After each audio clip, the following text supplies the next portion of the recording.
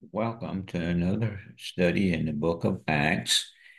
The more I do this, the more I realize how important it is to have someone to share with. As I prepare, I look forward to this time when I'm able to get an audience and share what I've learned. It's like having a good joke and no one to share with. And it's good, though, to have someone to share something with. The same is true regarding events in our life. Unfortunately, there are more uh, tellers than there are listeners. So I think one of the things this happens to do is to help us understand how important it is to be a good listener. So that you will not have any distractions, I'm going to take myself away from the screen, but obviously I'll still be here. Also, I mentioned that somewhere along the way there may be things that I cannot read because of the things that are on my screen. So I hope you will ignore that when I come to that point, but I hope nothing will interfere with it. So let's begin and continue the journey with Paul on his third missionary journey. It's hard to keep some of these separate, but I'm going to carry through some maps and other things that might help you to see the places and perhaps even to identify some of the people that you study in these ancient texts. So we begin this, and of course, the title of this lesson for those who are doing Explore the Bible is Motives. Uh, and all of us do different things, and sometimes there is not a good motive for what we do, and so we have to be careful that we do things with the right motive, and this seems to be the focus of the passage. Now, we're going to do it verse by verse, but at the conclusion, there are 3 points that we will spend just a brief time on. For those of you who will be teaching the lesson in your class, I'll point out those three focus texts. So we begin the journey to Ephesus. And of course, as Luke writes this, he tells us about Paul's journey there and to a city that he has visited before and established a church there. Even took Priscilla and Aquila there to help with the ministry, but also there was a man named Apollos who came from Corinth to be a part of that. You may recall that it was Priscilla and Aquila that had to introduce and to tell Apollos, who was a very learned man, that he needed to increase or to expand his preaching of baptism to include the preaching and the baptism of Jesus, not just the baptism of John. And we'll look at what makes the difference in those two things as we get to the text. But it is a city that was filled with a lot of corruption. It was a very well educated city, but it seems the more educated people are, the more influenced they are by wicked things. But Paul begins his ministry this time on his third journey in Ephesus, and we'll look at how he made the journey to this place. He arrives in Ephesus, traveling across the interior through Galatia and Phrygia. He is coming from Antioch. Antioch was where Christians were first called Christians. It seemed to be the hub of activity and certainly the springboard for Paul when he went on his mission trips. And so he came from Antioch.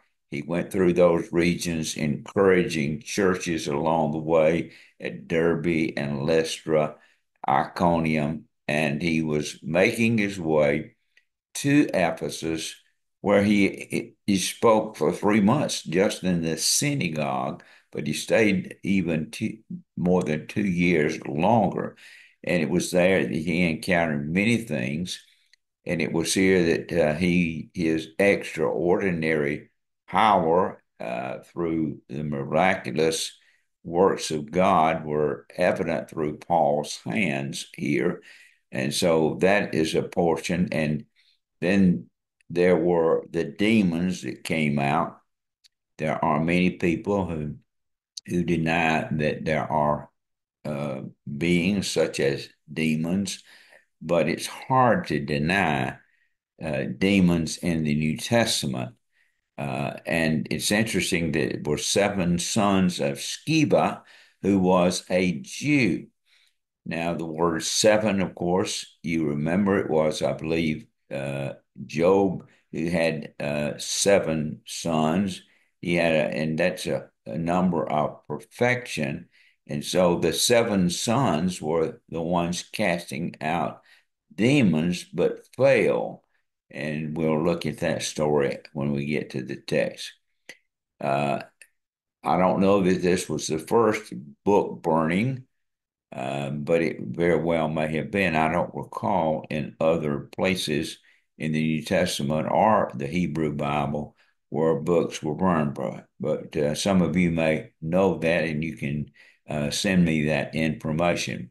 But there were converts there who upon following Christ and seeing that Artemis, the god of silver, made by the silversmiths, a temple dedicated to Artemis or Diana, and we'll look at that a rendering of that temple, and also I believe I have the ruins of that temple. But these were the converts from that pagan practice of worshiping a false image. And eventually, of course, we'll see how, as always is the case, God's word leads to repentance and is transformational when it does. But we don't get out of Ephesus without there being a big riot.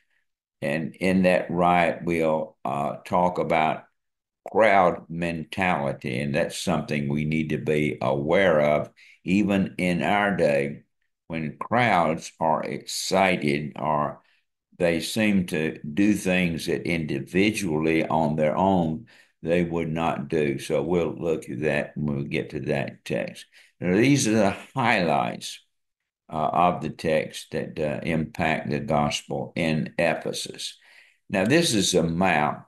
You see at the right the Antioch place of beginning and the route that Paul is taking across the interior all the way back to Ephesus.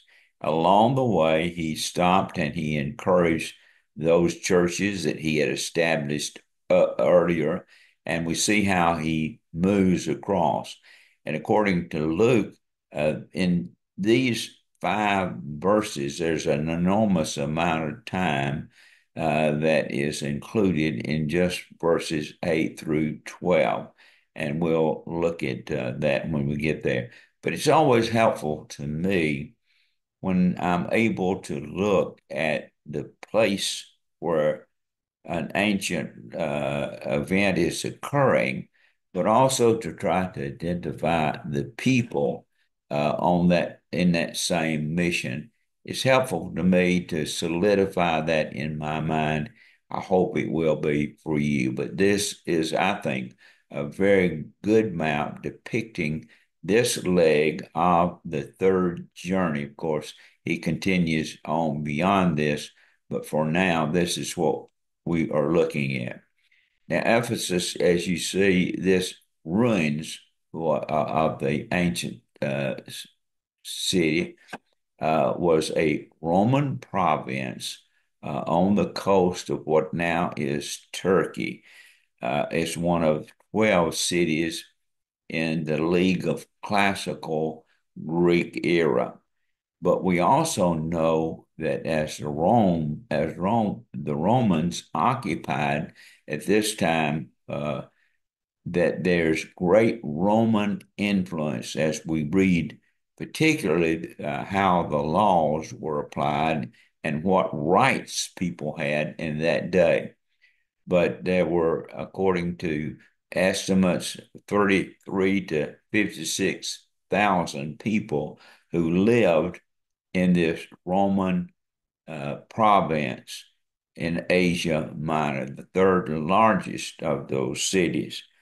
But there was a temple to Artemis. It's an amazing, and we'll see a rendering of an artist rendering of that temple. It's one of the seven wonders of the ancient world. Of course, you remember that it was Ephesus that is included in the book of Revelation, and they are charged with leaving their first love, that is, the love of God, Christ, in order to worship these false gods. But here they are in the midst of this needy city. And of course, I think that is the example of what we are about too. We need to be in strategic places where we are needed and where the gospel can be preached. Well, while Apollos was in Corinth now, that's where Apollos came from at Corinth. And Paul, of course, was over on completely across the Mediterranean, completely a long way east of where Apollos came from. But here, Paul took that road out of Antioch and he made his way across Ephesus where he found some disciples. And he asked them in verse 2, did you receive the Holy Spirit when you believed? Now, uh, uh, Priscilla and Aquila had already addressed this issue earlier with Apollos. And of course, the answer was no, we have not. He asked them about the Holy Spirit. They had not understood the Holy Spirit. Now, the preaching of the gospel was done, and John's preaching of the gospel, or John's baptism, was a call to repentance.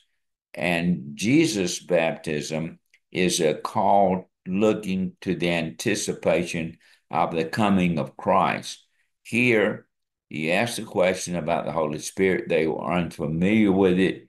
And so in verse 3, Paul asked, Paul asked, then what baptism did you receive? John's baptism, they replied, which did not include the full understanding of the baptism of repentance, that is the baptism of Jesus, symbolizing death, burial, resurrection, and the coming again of Christ.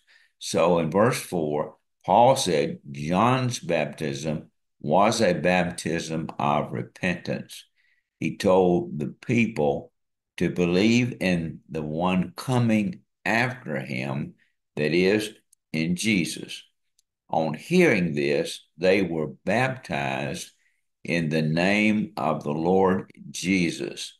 And then when Paul laid hands on them, uh, things began to happen. The Holy Spirit came, and the evidence of the Holy Spirit was in the glossolalia, or the speaking in tongues, and those people prophesied or told forth what I understand to be the truth. Now, the glossolalia movement has been a movement that's been of controversy. There are those of you who perhaps have a prayer language that's in an unknown tongue, but there are things given in other texts that describe how, if indeed a person exercises that gift in public, there must be certain ramifications and guidelines, but I do not object to anybody who, in their prayer life, enters into that kind of conversation. It is not something that's a part of my prayer conversation, but that's a personal thing, and I don't think we'll ever fully understand the controversy or the confusion between the tongues in the tongues movement.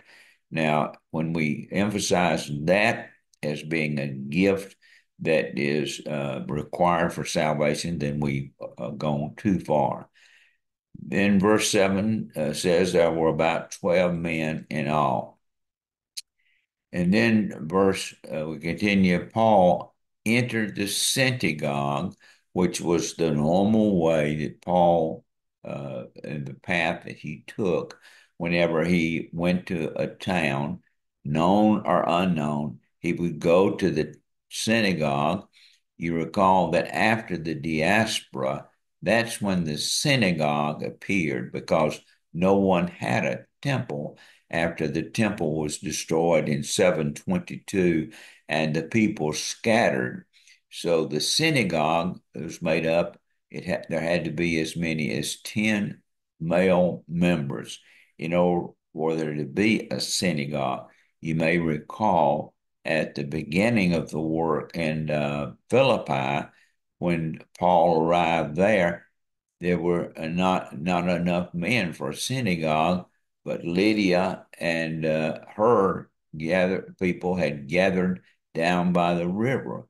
But here there was a synagogue, and he went there, and going there, he was invited because he was known to be a rabbi, and he began to speak boldly there, arguing persuasively about the kingdom of God. Now, when a Jewish rabbi was invited, they expected him to take the law and the prophets and spend time exhorting and teaching from the Hebrew Bible.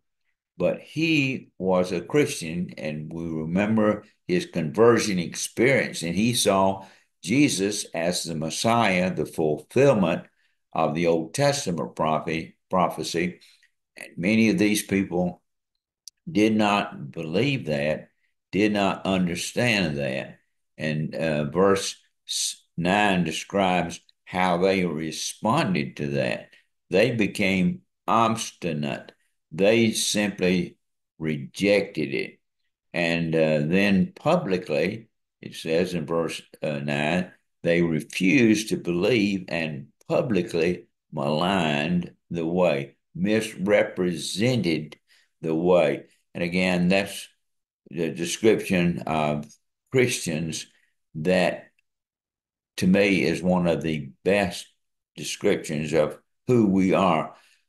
When Jesus invited us to the open way, the broad way, and the narrow gate, it's the narrow gate that leads to life everlasting. So we are people following Christ uh, in a disciplined way, and I love being called a person of the way, identifying with Christ. So Paul left them. He took the disciples with him and had discussions daily in the lecture hall of Tyrannus. Now, we have seen the ruins of that hall earlier, but let me show it to you again. And when you enter into Ephesus, you would come in several different directions, but you would immediately see this large area that simply are the ruins of that day. According to my research, this is not only the lecture hall, but these ruins are an indicator. The lecture hall was somewhere, some say it was built earlier, but nonetheless, this is the famous Celsius Library, And then there's an inscription there before the library was built uh, and about the lecture hall. But that's where Paul did his lecture. As I understand it from my research, to the left of the library is the gymnasium, which is the public place of the where they exercise, and it was I believe, a bath as well. And of course, as I understand it, there was a brothel house nearby, and actually there were tunnels underneath the ground going to the brothel houses. And a man could go and say, well, I'm going to the library to study, and enter those tunnels and mischievously be unfaithful to his wife. Now, that's the kind of place this is. And of course, we have seen, and we'll see it again, the rendering of the temple of Artemis or Diana. But that's where he was lecturing at the time, and that's where he went to lecture. And people gathered when he gathered there to lecture. But he went there and he engaged the people in conversation. And according to the text in verse 10, this went on for 2 years, so that all the Jews and Greeks who lived in the province of Asia heard the word of the Lord. Now, think about this: 33 to 35,000 people in a 2 year period. I'm sure that all these people had an opportunity to maybe even meet Paul and to at least hear him. And so he continued in public places to preach the gospel. And of course, he ran into all kinds of barriers and resistance as he did. While he was there, in verse 11, God did extraordinary miracles through Paul. Again, reminding us that miraculous things that occur are the work of God. We are instruments. Now, many people will take things and make them the idol, and we see in verse 12, so that even the handkerchiefs and the aprons that had touched them were given were taken to the sick, and their illnesses were cured, and the evil spirits left them. Now, again, our lesson is about motives.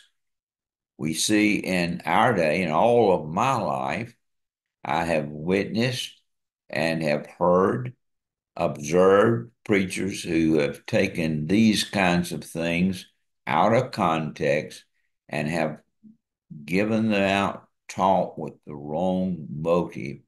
Well, in this case, it was the expansion or the extension of the work of those early disciples and apostles, those who were working with Paul. He used that to really increase his ability. Well, in verse 13, so Jews went about driving out, some Jews went about driving out evil spirits, tried to invoke the name of the Lord Jesus over those who were demon possessed. They would say, in the name of Jesus, whom Paul preaches, I command you to come out. And of course, they had the wrong motive and they failed. Verse 14 describes those 7 sons that I mentioned earlier of Sceva, a Jewish priest, and they were doing this. However, as they were doing that one day, they had a surprise. And I can imagine how surprising and alarming this may have been.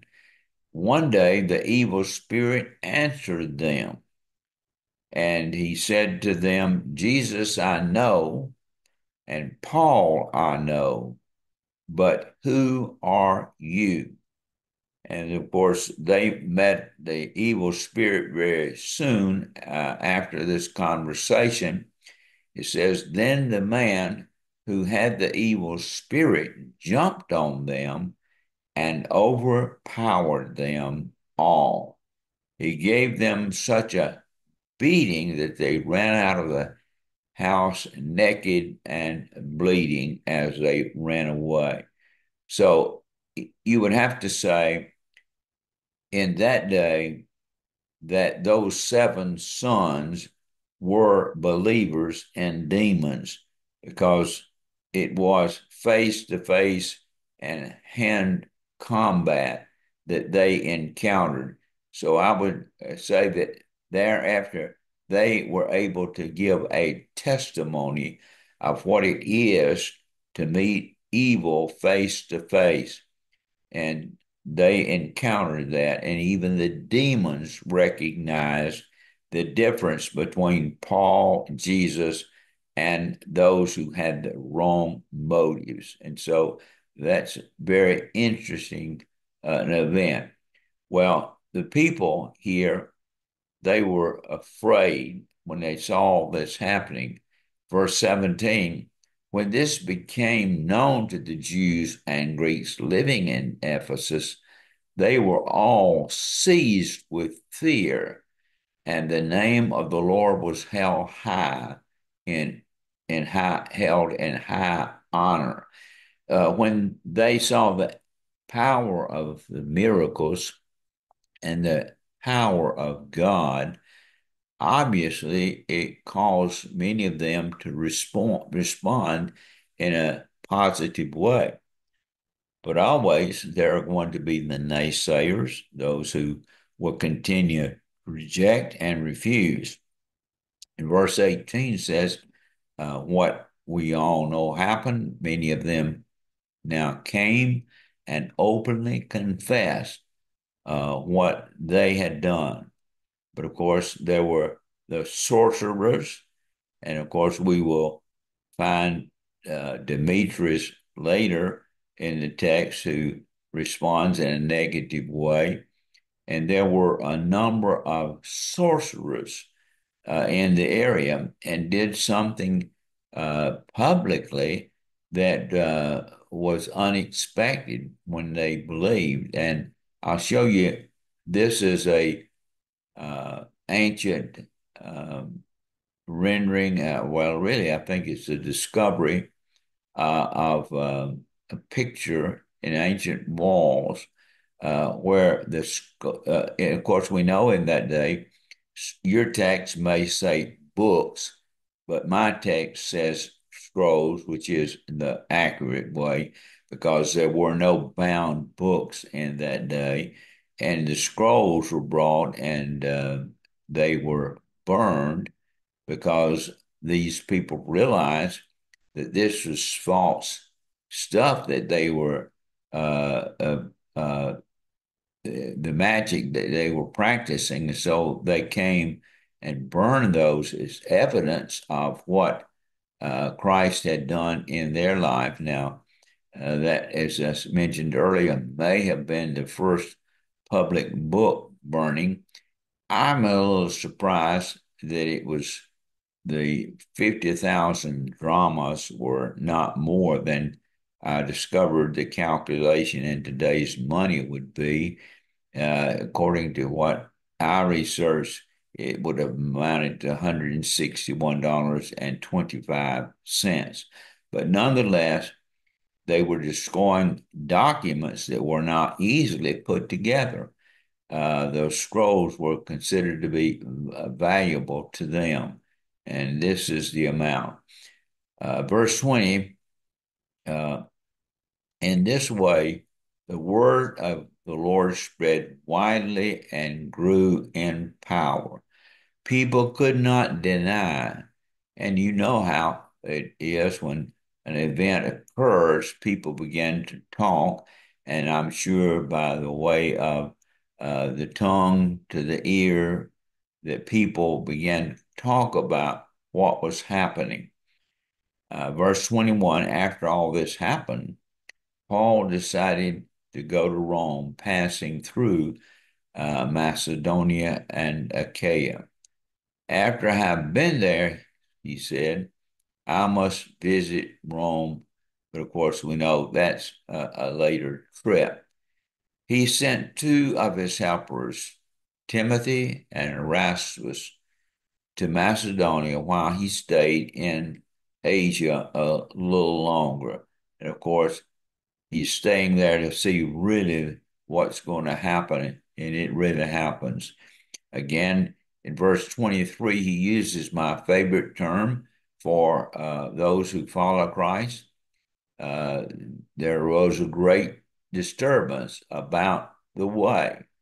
And of course, they are speaking about those who acknowledge Christ as their Savior and are following Him. But then we meet Demetrius. It appears to me that anytime the Christian message and a man's pocketbook or billfold runs awry, most of the time the billfold wins. Well, Demetrius was a silversmith who made his living with the scribe from the silver that he made when he made the images of Artemis. And of course, Artemis was the uh, temple to Diana, but we'll also see that there are little images that he made, and that's how he made his living. Well, the businessman called everybody together. He called them together along with the workers and he got the trade union together and said, you know, my friends, that we receive good income from this business. And he, of course, is looking after his business income. And so he begins to address it in this way. And you see and hear how this is how Paul has conceived and led astray large numbers of people here in Ephesus and in the whole province of Asia. He says that gods made by human hands are not gods at all. Now, as I read that, I realized what a great description. Anytime that we can make something in our hands and begin to worship it, we would have to say it is an idol, not a god. One who worships a god that controls him or he controls is an idol worshiper. Only a God that, like we know, that is Yahweh. Only Yahweh is our creator. He's the one that created us. And they could not see that this, oh, and one thought came to me that an idol, an idol, is idle, that is idol. An idol is idle. He has no power. And so these were simply idols, icons that they worship. And in verse 23, there's a danger not only that our trade will lose its good name, then he appeals to their worship, but also the temple of the great goddess Artemis will be discredited. And he goes on to say that this will remove and rob her of her divine majesty. Again, not protecting the people, not having the interest of the people in mind, but only his interest. The wrong motive once again. His motive was not to lead these people to truth and understanding, but his motive was to protect his business so that he can further uh, his income. Had really nothing to do with truth. And therefore, we find that there is a riot that is incited. In verse 29, when they heard this, they were furious and began shouting, "Great is Artemis of the Ephesians." Now, I'm made this way. Very few times do I respond, even in a worship service, when I'm called upon to respond to something simply because the leader is asking me to do it. There's something about inciting other people in a persuasive way in that manner that is just not my nature. Therefore, I'm always concerned about crowd activity, even ball games. And when we gather in thousands to cheer on teams, we hear the kinds of language and against one another as if we are enemies.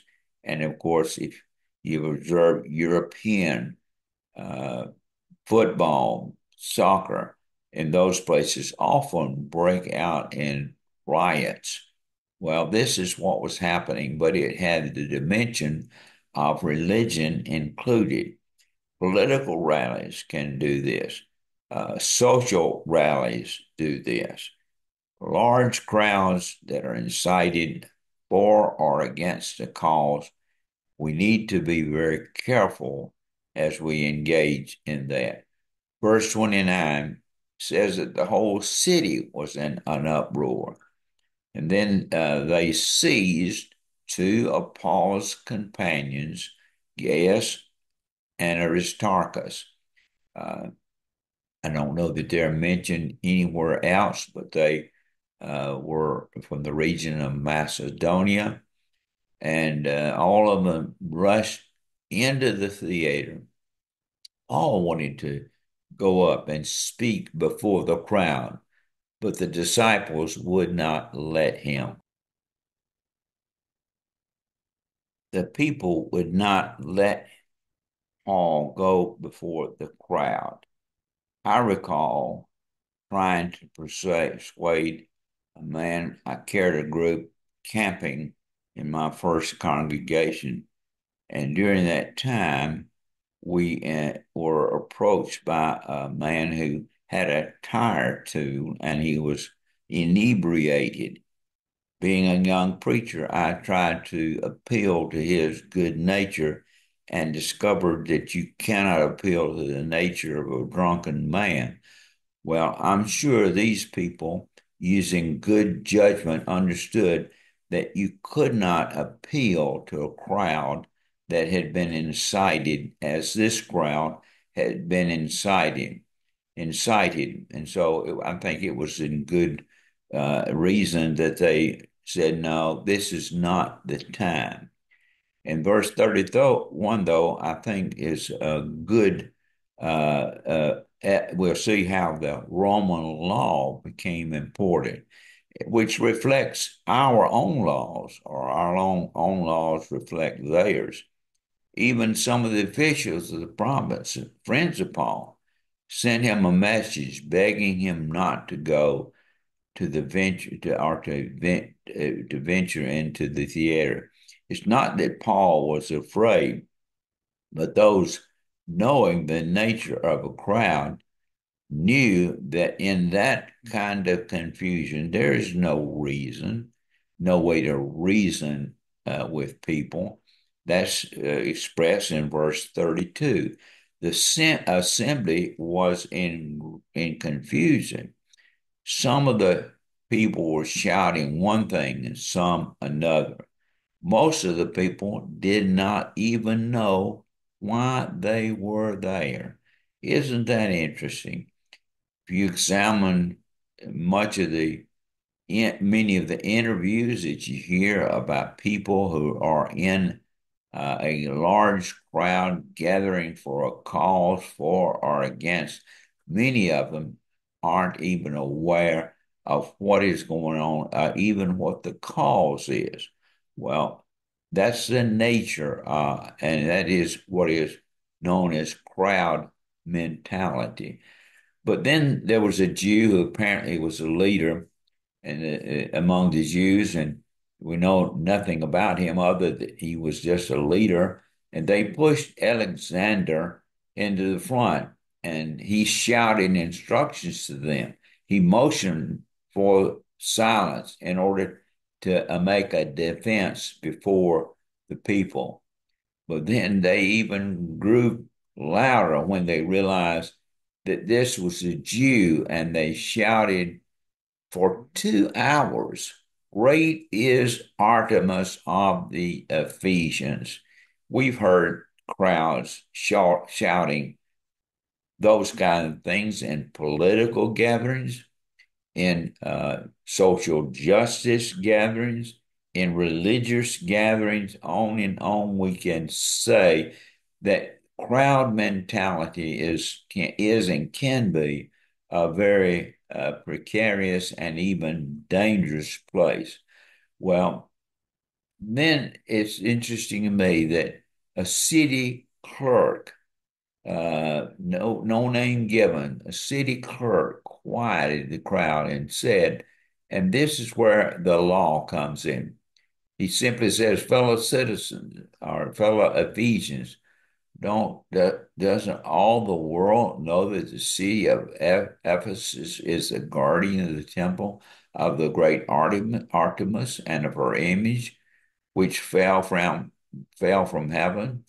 Therefore, since these facts are undeniable, you ought to calm down and do nothing rash. If indeed what we say is true, is what he is saying, the whole world knows this. Why is that a threat to you? Then he goes on to say, these are undeniable facts, and you ought to abide by that.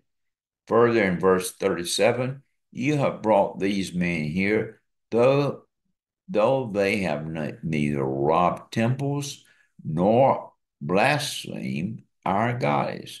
So the charges are false. Then in verse 38, he appeals to them to follow the law. If then Demetrius and his fellow craftsmen have a grievance against anybody, the courts are open, and so are the proconsuls. They can press charges.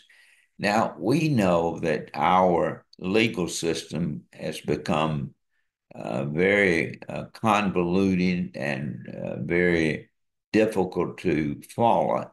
It's almost as if only the ones with large sums of money can get through the legal system. But nonetheless, this is the basis of our own legal system, and he is reflecting, or our laws are reflecting what was known as the Roman law. Well, he said in verse 39, if there is anything further you want to bring up, it must be settled in a legal assembly. He was saying rioting is not the way to do it. We have a way to do that, and you have gone about it in the wrong way. Verse 40, as it is, we are in danger of being charged with rioting because of what happened today. In other words, he is saying a similar thing that we've seen played out in recent days in our country, that people have been accused of inciting a riot, and many of them were charged, and in my opinion, not in a good way, and are in prison today as a result of some being there for a good reason, but got caught up in a riot and were charged and were convicted of that. And of course, after this, he dismissed the assembly. Riots never solve an issue. In our history, we could go back and enumerate a number of bad things that have happened as a result of rioting. We've seen it in our streets, and it's always been very ugly. So those of you who are teaching this lesson on the motives and the wrong motives, uh, these are the focal passages. First of all, to recognize the power of God. Uh, it's quite evident that God was doing some extraordinary things to Paul, and there are all kinds of ways that you can approach this.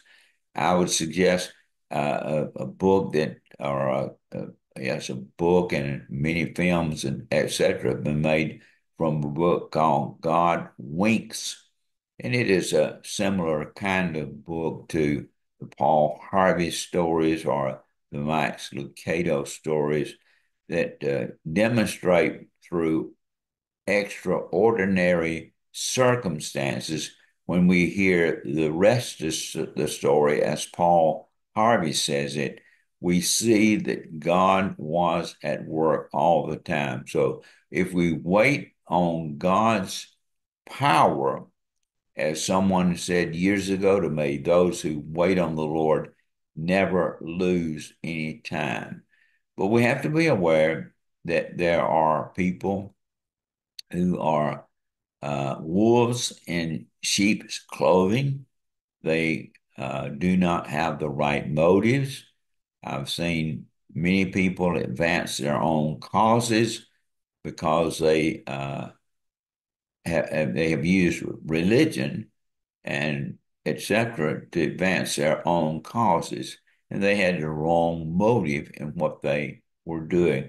That's quite evident in the scenes as they unfold here with the Jewish priest and his sons who are trying to cast out demons, and then they meet the demon face to face and they get judgment on them. False motives often are exposed in ways that are surprising. But we recognize in life, God is our authority. And this is what Paul was teaching these people, is that when we go with the right motive and share the gospel with other people, that people will come to understand the authority of God.